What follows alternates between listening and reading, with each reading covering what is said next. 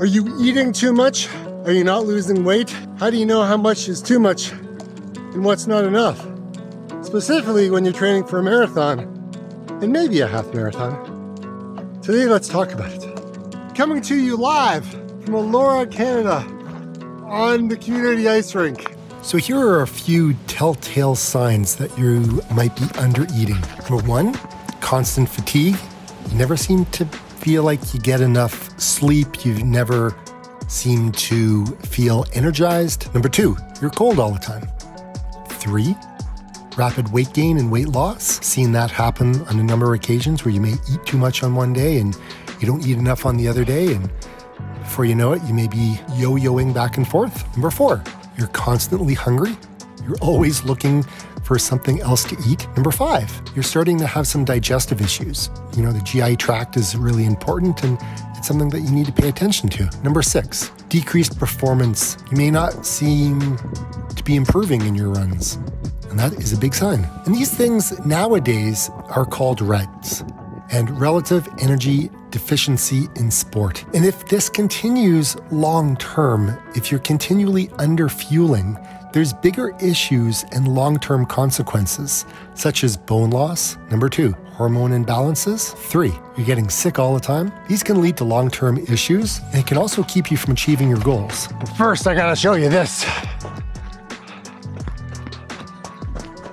Whoa! Overeating. This can be very natural and very common for a lot of runners to justify eating more like a reward if you've gone out for a run. When do you know when to stop? And what are the limits? You know, here are a few signs that you may be overeating. Number 1, you are gaining weight. Obviously, that is a simple one to understand. If you're out there running and you are starting to see that you're still gaining weight, that could be a very big symptom that you are overeating. Number 2, after eating, you get very tired and you get very lethargic. Number 3, loss of motivation to continue to do the training that you love to do. Number 4, acid reflux. I think that's a big one for a number of people. I've had that happen in the past, and it's not fun. And it also leads to the inability to perform. You also get like achy joints, sore back. It tends to kind of lead to like mindless eating and not paying attention to what you're actually consuming. I like to kind of keep things in that sweet spot where I'm fueling my body with the nutrients that it needs. At the same time, you know, I'm putting in the training, but my training isn't high intensity. My training is low intensity.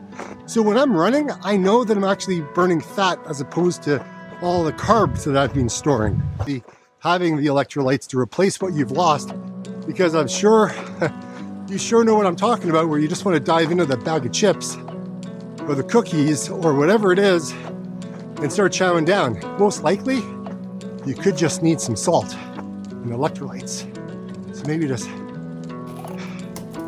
have some extra drinks when you finish before you start eating all of your gains away. So the 2 main causes of overeating in runners, and I am included in this. Number 1, just because it's time to eat or you're watching Netflix or YouTube or you're bored and you're not paying attention to what you're putting in your body, you could be eating more than what you need. Number 2, rewarding yourself with food.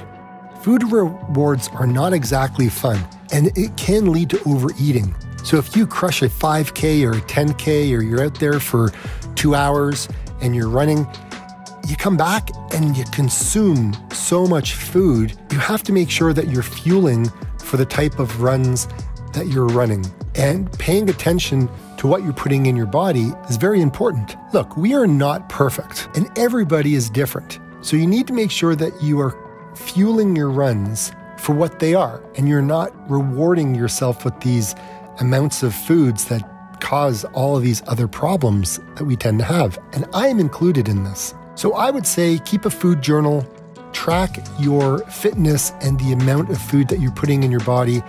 MyFitnessPal is fantastic. You want to make sure that you're consuming the right amount of nutrients each and every day.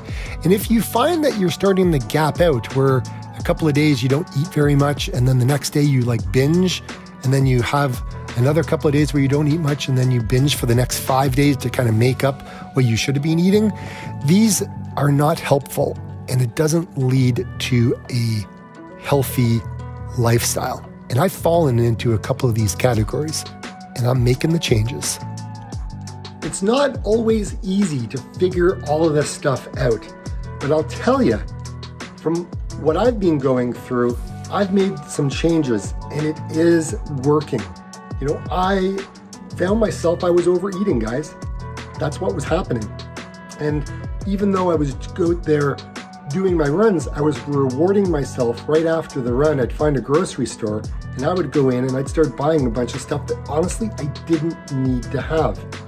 If I had actually been a little bit more aware that I had a bottle of my electrolytes and I actually drank that, I probably wouldn't go out and buy the things that I was buying. So I'm learning, I'm relearning, I'm going through the process, and it's just something that we as runners have to pay attention to. So if you like this video, I think this video right here may help you improve on your running. And like I always say, everyone, get out and run.